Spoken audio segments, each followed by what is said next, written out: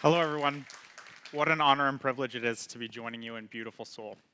My name is Zach Koncir. I live in Waterloo, Ontario, Canada, and I'm the Cloud Tech Lead at Riot Games. I'm here today to talk a little bit about our incredible cloud transformation journey and how AWS helped us along the way. It's been a long journey, but not nearly as long as the 15-hour flight from Toronto.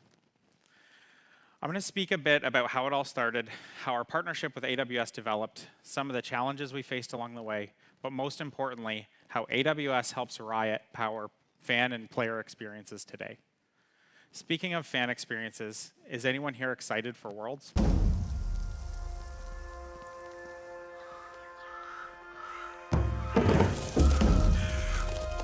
붉게 물드는 가을빛과 함께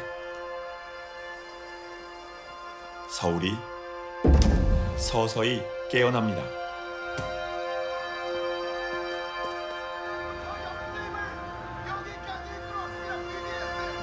꿈꾸는 이들,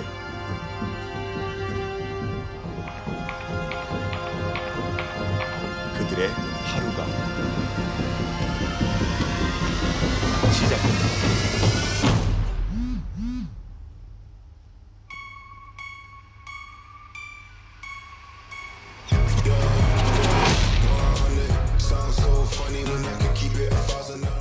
Very exciting times, very hype.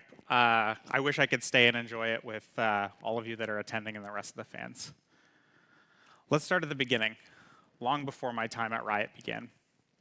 Back when League started in 2006, it was completely reliant on colo data centers, which we built and operated because we had very few trusted partners in the space.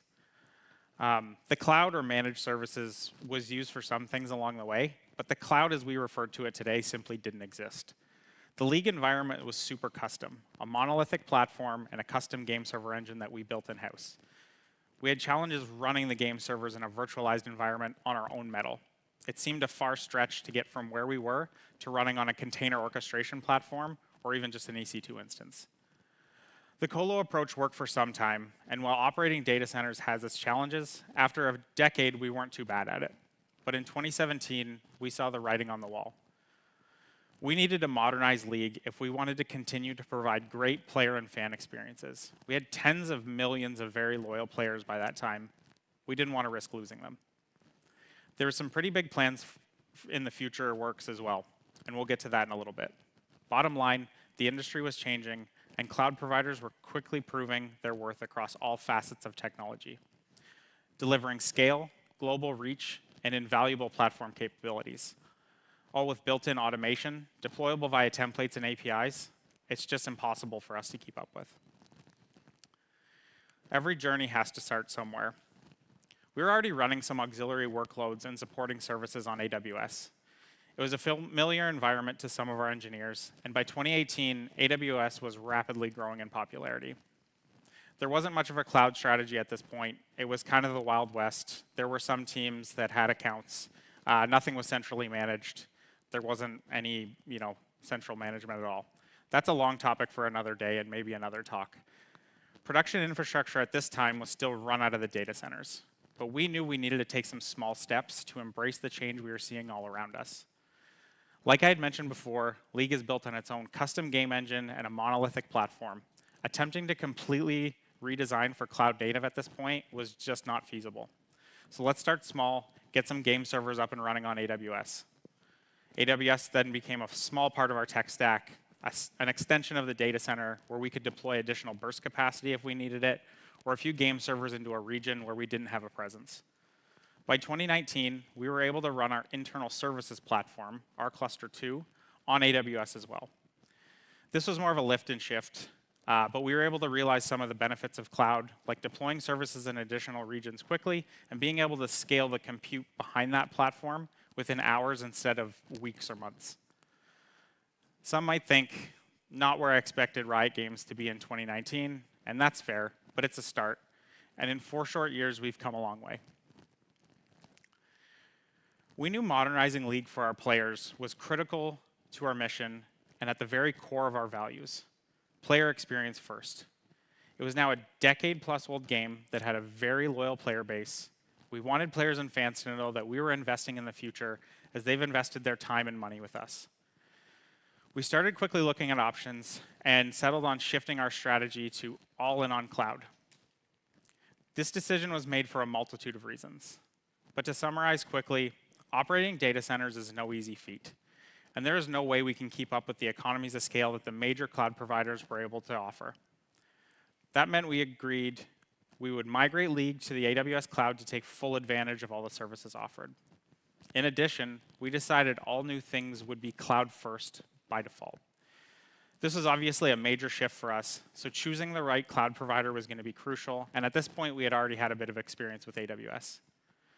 To modernize League and deliver on our promise to players worldwide, we turned to AWS, who shares a common obsession with customer experience. In our case, Riot was founded to develop, publish, and support the most player-focused games in the world. So we started this journey for League in 2018, but things started to get a little more interesting later on in 2019. Let me tell you a quick story of the beginning of my journey with Riot. For about 4 years prior to joining Riot Games in October 2019, I was working as a consultant for a high-end consultancy that specialized in cloud transformation for highly regulated environments, mostly banks and telecommunication companies. I was dealing a lot with traditional architectures and a lot of risk management spreadsheets. Like spreadsheet-driven development is a thing, right? Very exciting stuff. So I flew down to Santa Monica for my first day. So many people were on campus. The environment was very exciting. And I came to find out it was L10. The League 10-year anniversary celebration was on my very first day at Riot. After a few hours meeting my team, getting settled in, a few of us head down to the quad, and we sat down to witness this.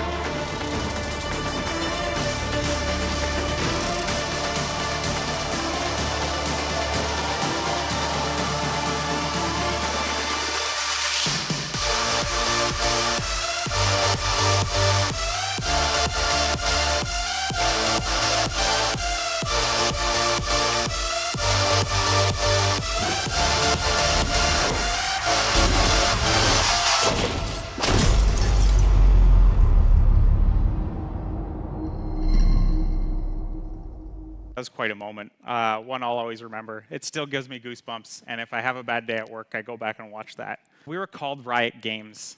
Up until this point, there was only one Riot game. I'm sure some of you remember the memes. It took us a while to get the memo, but we got it done. The games we now know as TFT, Wild Rift, Legends of Runeterra, and my personal favorite, Valorant. Things are about to get really interesting for our infrastructure and operations teams. Remember, we decided that anything new was going to be cloud first, and that meant launching Valorant and TFT in AWS over the data centers. That decision had some immediate benefits. The platform I mentioned earlier, the R Cluster 2, the one we were able to lift and shift into the cloud, enabled us to launch Valorant with far less customizations and a little more standardization. While the platform itself wasn't perfect, we were able to deploy quickly and fail fast if we needed to, without the risk of 40 data centers worth of unused servers to worry about if things didn't work out. While modernizing and migrating League was important to the journey, it turns out that launching Valorant, which is now a game with tens of millions of players, would actually be our first opportunity to work with AWS team on a massive product launch. We got to experience their customer obsession firsthand. And with the help of AWS, Valorant was a massive success. So where does that bring us? We've put the S in games and had some additional new cloud-native capabilities built alongside it, which would eventually help support future launches and modernizing League of Legends. AWS was providing a lot of value in a short time, but that's not all that was happening. We can't forget about esports, and I think Riot takes our role in the esports universe pretty seriously. With over 1,000 professional players, 100 professional teams in 12 regions and 9 global tournaments, and growing at a rapid pace in both opportunities to compete and fan base. And this was all happening during the global pandemic, when live events were nearly impossible and there wasn't much happening at the office. Another problem creating another opportunity. How can AWS help Riot Esports power remote broadcasting centers? they answered the call again. And I recommend you check out a talk by James Wild at last year's reInvent about Project Striker, and I'll post a link to that online. Riot has become a bit of a pop culture obsession, seen in fashion, sports, TV, music. Oh, and Arcane was pretty cool. Does anybody want to see season 2?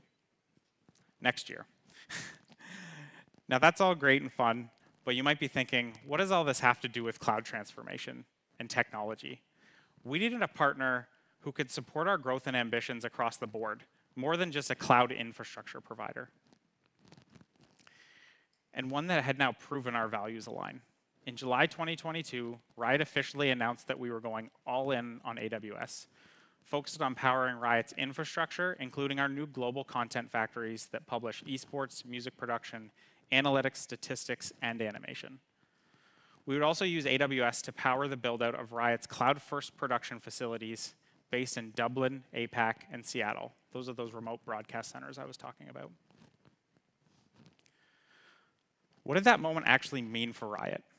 What are some areas where we've seen engagement beyond the typical vendor-customer relationship?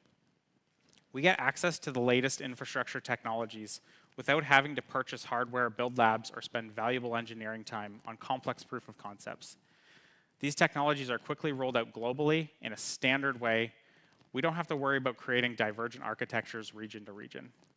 AWS is collaborative with the rollout of new regions, local zones, and outpost availability.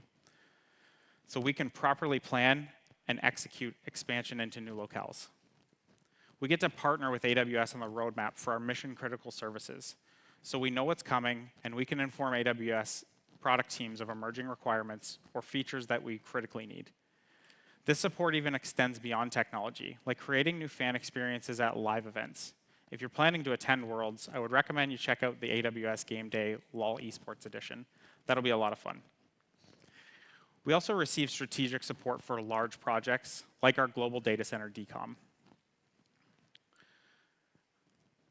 So we've made the decision to go all in on AWS, and everybody is excited, contracts are signed, execs are high-fiving, life is good, right? You might recall earlier in the talk, I referred to all the legacy tech in the data centers. And in 2020, it was still there. Thousands of microservices across 14 regions, along with our fair share of tech debt. That's not quite all in. We made a 3-year plan to migrate each data center to AWS. This was an incredibly complex project, as the Riot data centers were operating live games for many millions of players. The last thing we wanted to do was cause player pain along the way at all. Not only did we plan to rebuild the infrastructure services, we needed to test and migrate without causing excessive downtime. This was another area where AWS stepped up in a big way. AWS Professional Services was able to step in and help when we needed them and introduced us to Slalom, a strategic partner to help with planning and execution. Our AWS account team was always available and willing to help in every aspect of the project. Special shout out to our technical account managers, Randy and Hadrian, who would spend entire nights making sure that things went smoothly. And if they didn't, they would assist with troubleshooting and escalation. This year, through a lot of hard work, late nights, support escalations, incident bridges, war rooms, and with way too many people to thank, we've completed that 3-year mission. Now I can confidently say that we are all in. But what does that mean for us, and what areas are we seeing significant improvement across our tech stack? Through the availability of a multitude of instance types and sizes, different compute backends, we can load test and fine-tune more frequently, making sure players are getting the optimal experience while ensuring we are running on an efficient resource footprint. We can spend more time engineering, ensuring performance is at its peak. And we are using technology in a sustainable way.